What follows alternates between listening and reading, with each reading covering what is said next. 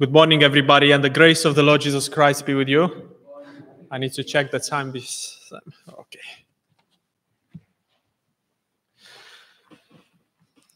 I would like to share with you this morning. This is a different sermon to what I preached in the past. This sermon is called People That Jesus Speak Well of Them. If you have a Bible, you can open the Bible at the first chapter of John.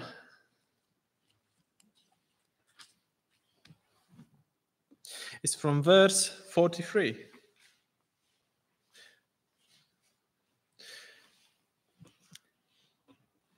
It was at the beginning of Jesus' ministry. So the first chapter of John is from verse 43. Was when Jesus Christ started his ministry. It was after the time that John the Baptizer spoke well of Jesus, saying that this is a Lamb of God, which giveth his life for the world. It was at the time when Jesus found Peter, Simon Peter, Andrew, his brother John, James. But the message that I want to share with you this morning is about one certain disciple of Jesus. So that's why I say people that Jesus speak well of them. So it's from verse 43. I will read till the end. The day following, Jesus would go forth into Galilee and findeth Philip, and said unto him, Follow me. Now Philip was of Bethsaida, the city of Andrew and Peter. Philip findeth Nathanael, and said unto him, We have found him of whom Moses in the law and the prophets is write, Jesus of Nazareth, the son of Joseph. And Nathanael said unto him, Can there any good thing come out of Nazareth? Philip said unto him, Come and see. Jesus saw Nathanael coming to him, and said of him, Behold, an Israelite indeed, in whom is no guile. Nathanael said unto him, Whence knowest thou me? Jesus answered and said unto him, Before that Philip called thee, when thou was under the fig tree, I saw thee. Nathanael answered and said unto him, Rabbi, thou art the Son of God, thou art the King of Israel. Jesus answered and said unto him, Because I say unto thee, I saw thee under the fig tree, believest thou? Thou shalt see greater things than these. And he said unto him, Verily, verily, I say unto you, hereafter you shall see heaven open, and the angels of God ascending and descending upon the Son of Man. Heavenly Father, I believe in my heart that this is the message that you want me to share with the brothers and sisters gathered together in your name this morning here.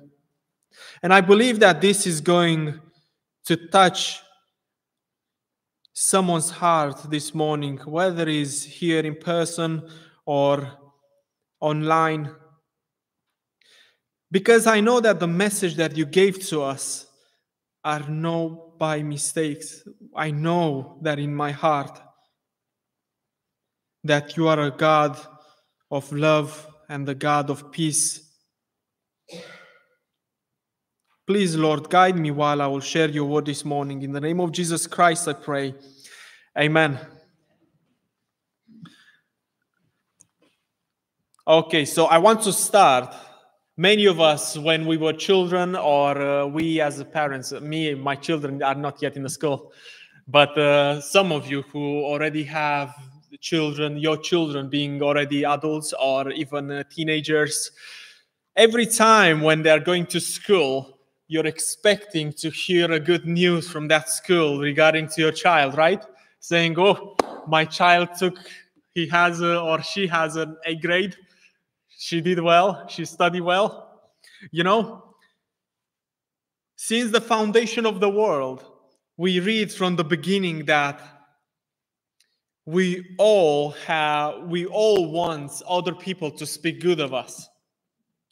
You know, So this is why I say regarding to the school, me personally, when I was a child, when my mom was called to the school, this is between me and you, I was a bit afraid. The teacher might have said something wrong to mom or to my dad. Here in this passage of the Bible, we have this disciple called Nathaniel. Probably you already know that I was referring to him when I say the message that is called people that Jesus speak well of them. You see all the disciples of Jesus from the beginning of John all the way to beginning of chapter 2. There was just one man that Jesus spoke well of him, which it was Nathaniel. He said to Nathaniel, "Behold, an Israelite in whom is no guile." You know, guile can refer to, it can be like a synonym to deceit, something that deceives, someone that hides something, someone that always has either he's a hypocrite or he has a double mind. Someone who thinks to do evil to other people. So seeing here that Jesus says to Nathanael, "Behold, an Israelite in whom is no guile." So I want you to keep this in mind in regard to Nathanael, because I want to give you another Bible verse later on. There was a story that it's a real story, this. I know this is not related to the Bible, but it was something that happened in the past. It was in Romania. There were this group of children. This, again, I said this is a real story. There were this group of children they were not actually children, they were like teenagers close to being in their 20s. And they were either preachers, missionaries, or they were doing works for the gospel. And they journey, let's say, after preaching, after sharing the gospel, doing a lot of good deeds in the name of Jesus Christ, they journeyed together to a lake. They wanted to have a barbecue together, to have some good time together. And out of sudden, one of them wanted to go to swim into that lake. He didn't realize the catastrophe that was going to happen because of him choosing to do that thing. As they go into the lake, so again I said this is a real story.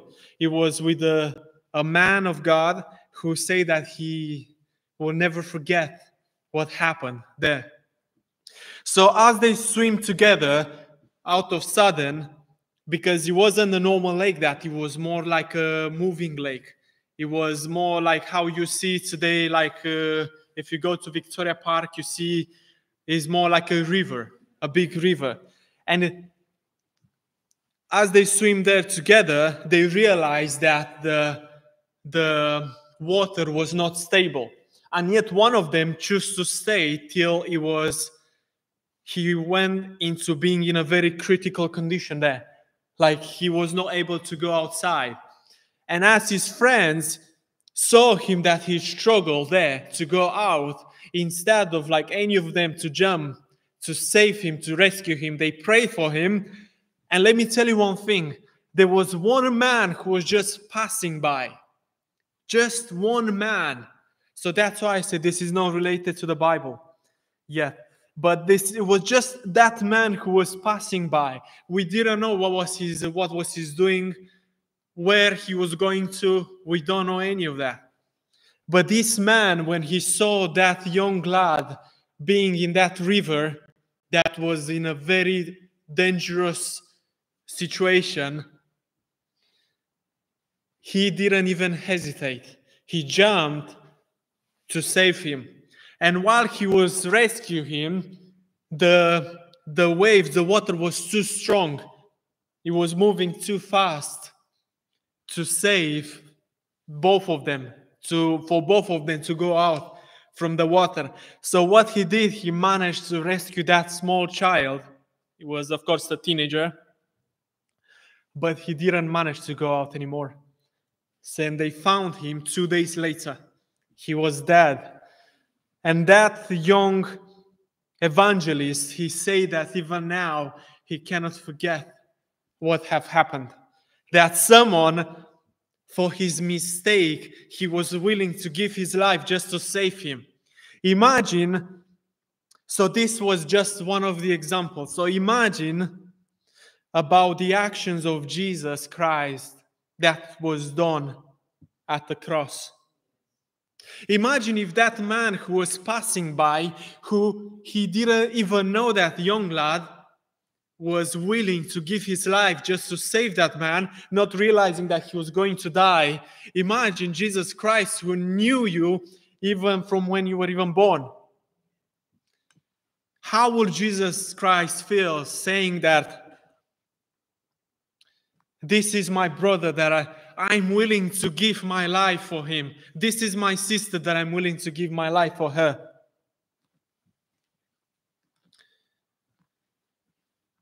People that Jesus speak well of them. So again, I say that this was one of the examples that I wanted to share with you. Proverbs chapter 22. If you open at Proverbs chapter 22.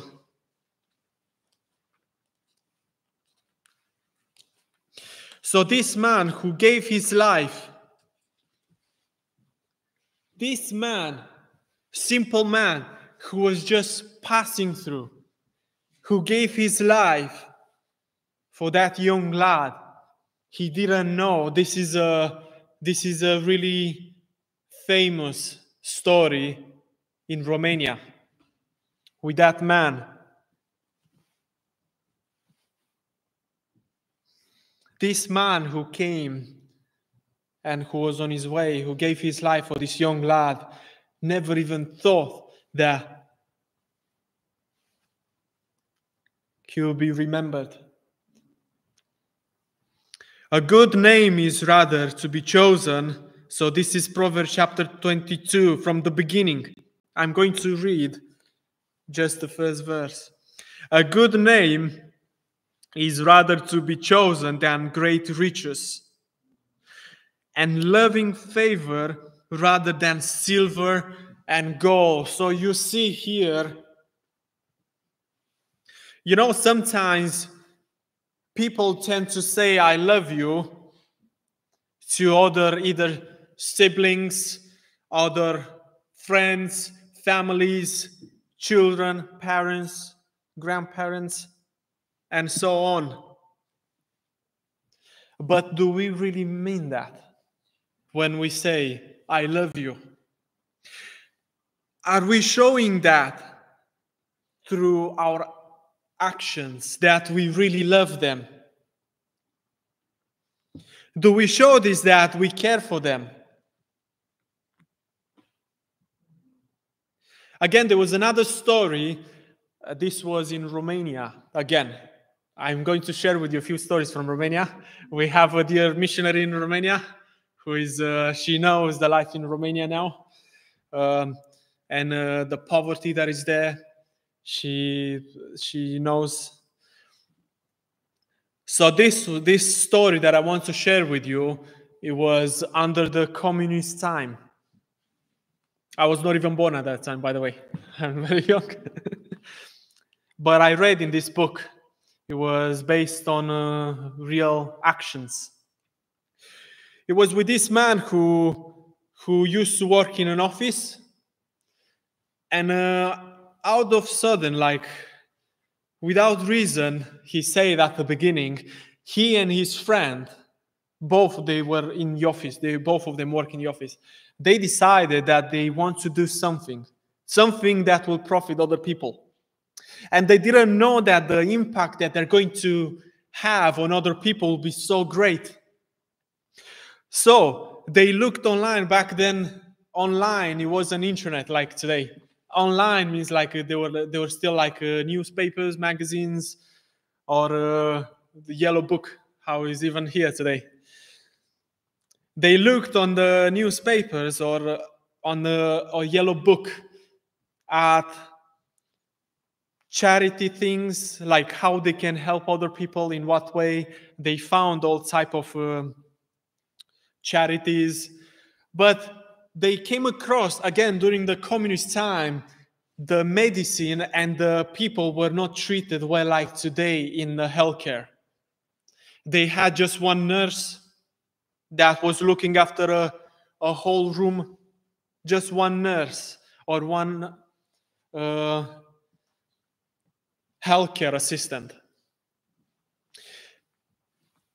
And during that time, they found a care home, how we say today, which was with people with all kinds of sicknesses, disabled people. They were from children all the way up to adults, all the way to being old.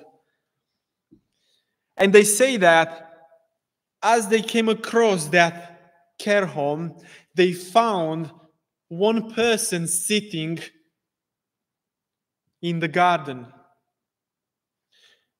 looking for someone to actually visit them. Imagine the things that they came through, like these people who were either disabled or having all kinds of sicknesses, knowing that they were not visited, not even once in months, by any people, any of the family members, anything like that. Again, I say, because during the communist time, the traveling was restricted. People were not allowed that much to travel. This is what I learned from, of course, watching documentaries and reading books, because I was not born by that time. But again, as they came across that care home, seeing all type of sicknesses that the people had,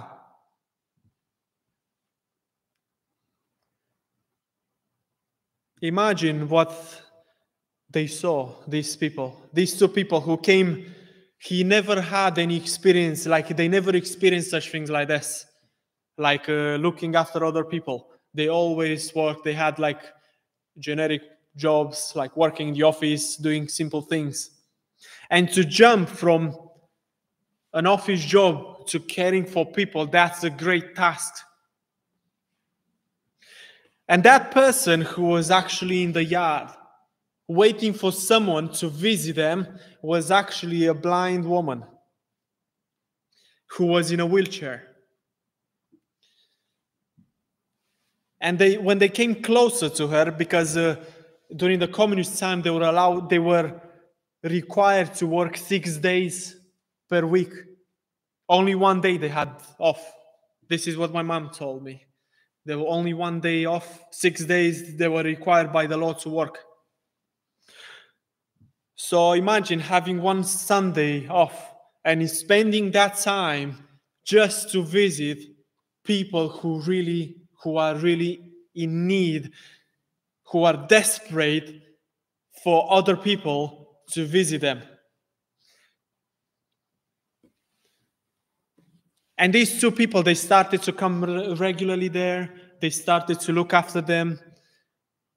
And they realized that this is when, because these two people, I forgot to tell you that they were Christians. This is when they realized that this is what God is calling them to do.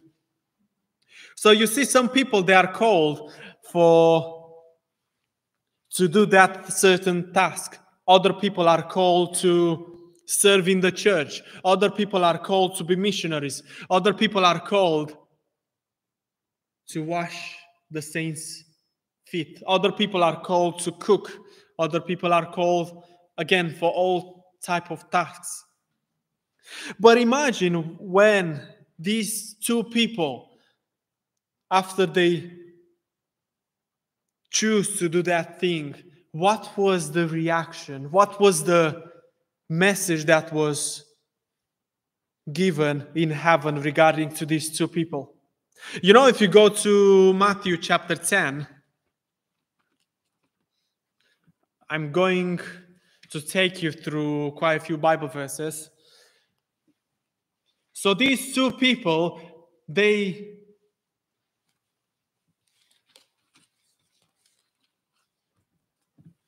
had so many opportunities, so many options to seek after riches in their free times. They had so many options to do things that they really enjoy to do. They had so many things that they could do, and yet they choose in that only time that they had free to visit people in need, people who were not even visited for months. And not only that, they were able even to share Jesus Christ with them, to share the goodness of God and salvation in Jesus Christ with them. Not only with words, but with actions also.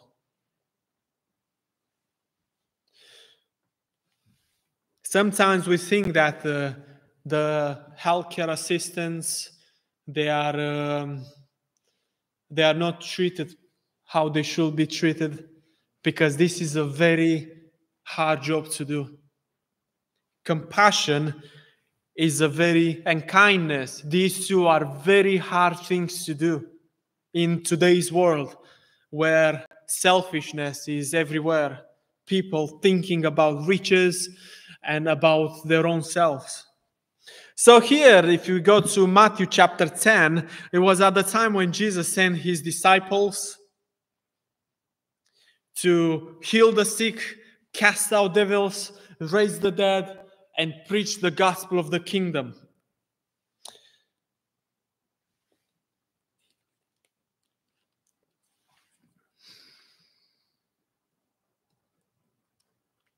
So Matthew chapter 10. So if we read from verse 29, from verse 29 all the way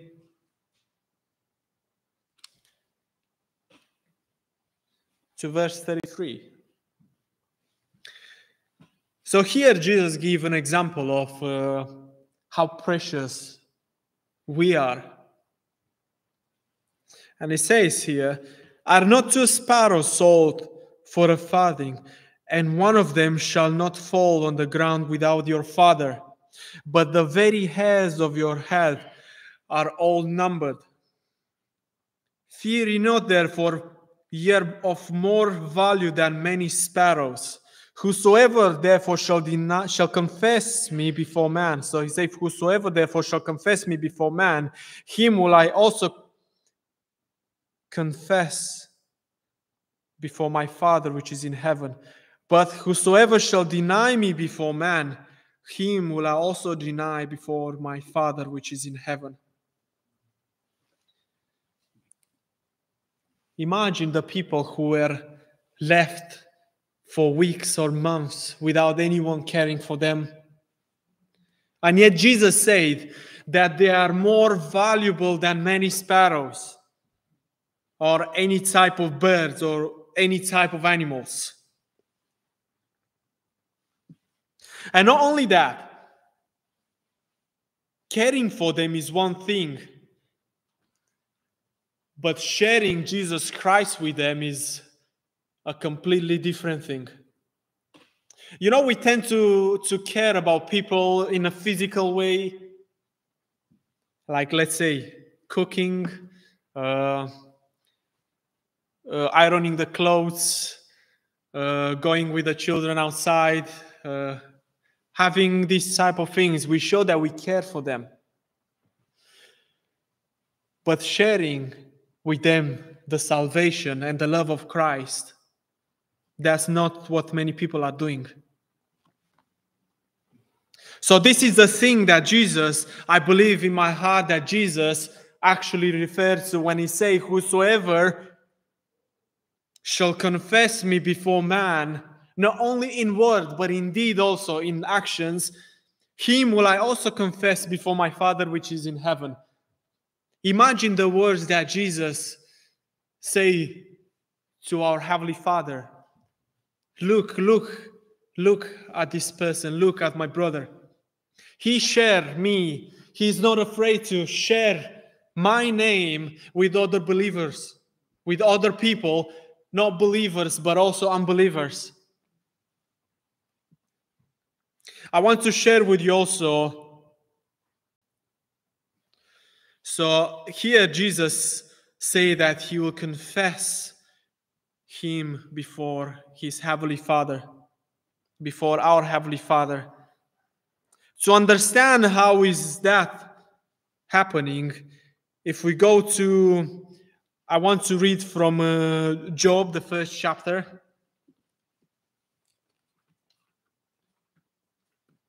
So the first chapter of Job.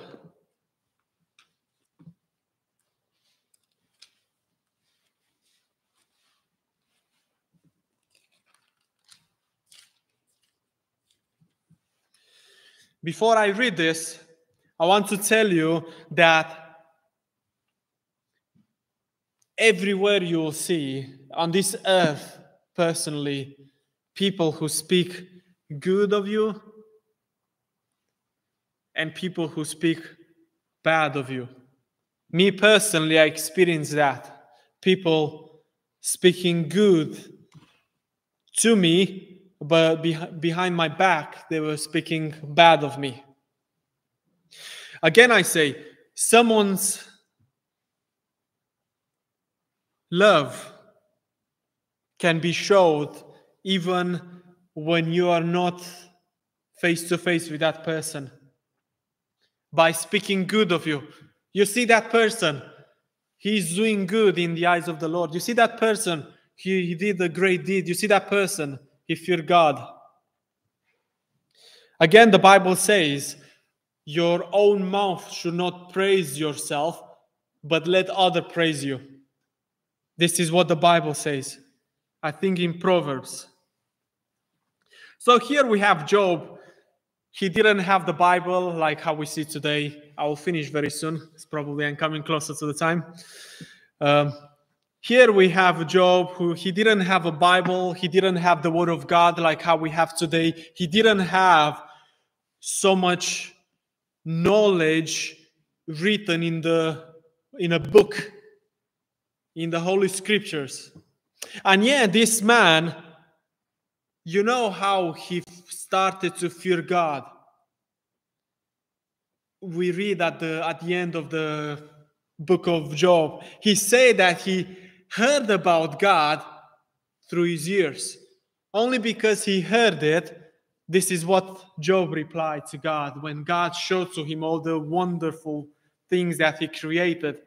He said that, I have heard of thee by the hearing of ears.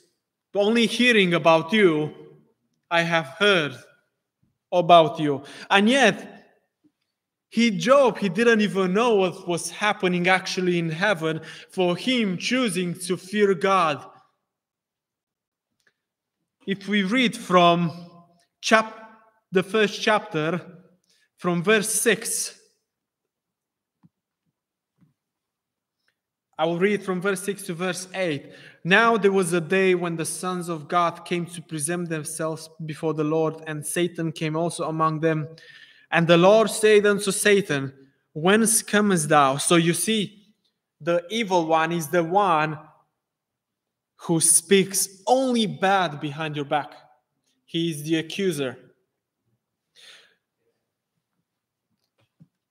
So seeing the Lord and Satan actually in heaven, Satan in heaven,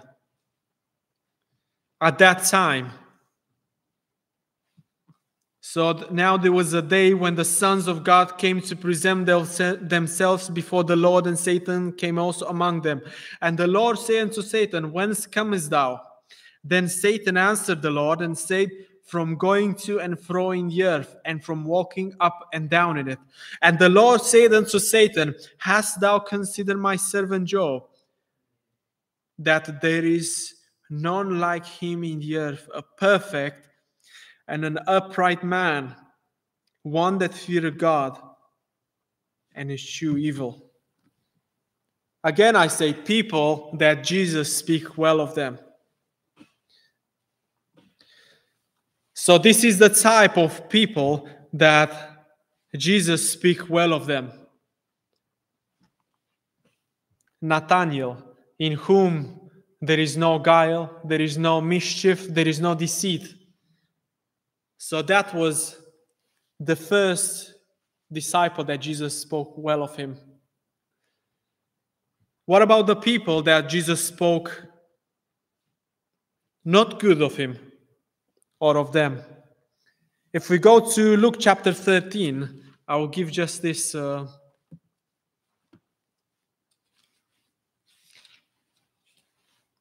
I want us to consider ourselves. Are we among the people that Jesus speaks well of us? Or if we go to, Luke chapter 13,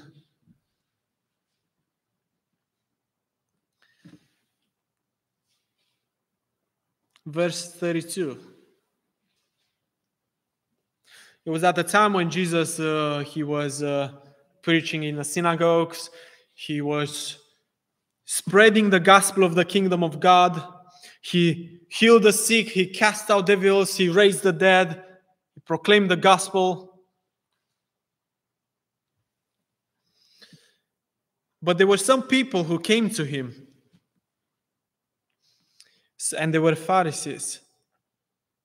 It says the same day, I'm reading from verse 31 to understand verse 32. The same day there came certain of the Pharisees saying unto him, Go thee out, get thee out, and depart hence, for Herod will kill thee.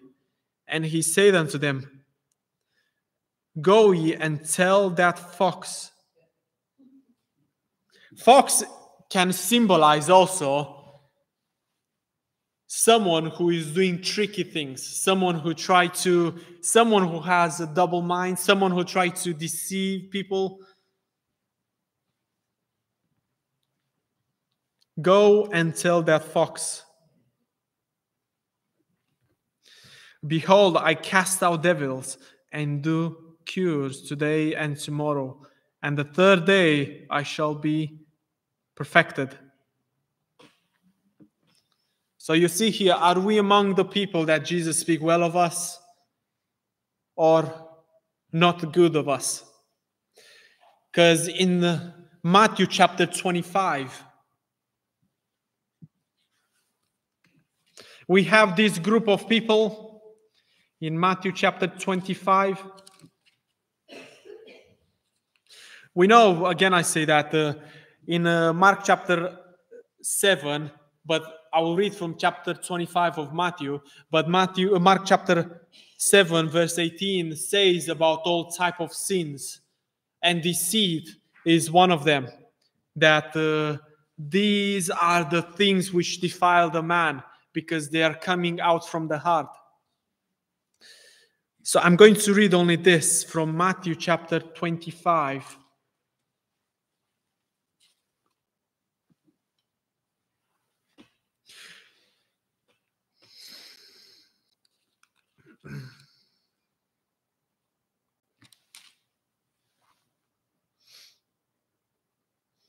Okay. It was at the time when the Son of Man came. It's from verse 31. It was like when the Son of Man shall come in his glory. So is Matthew chapter 25, verse 31. When the Son of Man shall come in his glory and all the holy angels with him, then he shall sit upon the throne of his glory. So remember this. Before Jesus came and sat on the throne of his glory, remember there was a conversation between Jesus, the Father, and the angels in heaven for each individual, especially those who believe. That's why Jesus, whoever shall confess me before man, him will I confess before my Father which is in heaven. And it says, and before him shall be gathered all nations, and he shall separate one from another, as a shepherd divided his sheep from the goats, and he shall set the sheep on his right hand, but the goats on the left. Then shall the king say unto them on his right hand, Come, ye blessed of my Father, inherit the kingdom prepared for you from the foundation of the world. For I was an hungered, and he gave me meat. I was thirsty, and he gave me drink. I was a stranger, and he took me in. Naked, and he clothed me. I was sick, and he visited me. I was in prison, and he came unto me. So you see here is exactly what I shared with you before, with what happened. Something similar to what happened at that time with the two people who came to that care home, seeking to do the good of the people who are sick. And also this one is connected to these young lads who journey beside the lake. And that man who came from nowhere and saved the young lad, but he died instead of the young lad. Then shall the righteous answer him, saying, Lord, when saw we thee an hungered, and fed thee, or thirsty, and gave thee drink? When saw we thee a stranger, and took thee in, or naked, and clothed thee? Or when saw we thee sick, or in prison, and came unto thee? So these people, they didn't even realize that the good deeds that they were doing for other people, they did it to the Lord Jesus Christ. Hallelujah. So I'm going to finish now in a prayer. Probably I stay longer than I expected, but to God be the glory. Heavenly Father, I pray that this message might have touched or actually touched someone's heart. I pray that this message was shared for your glory and for the glory of your Son, Jesus Christ, to remind us that you are a good God. To remind us that the deeds that we are doing are not because of our own self-righteousness, but it's because you are good to us. So the thing that we can do, this is the thing that we can do, Lord, to show love to other people because you first loved us. I pray in the name of the Lord Jesus Christ. Amen.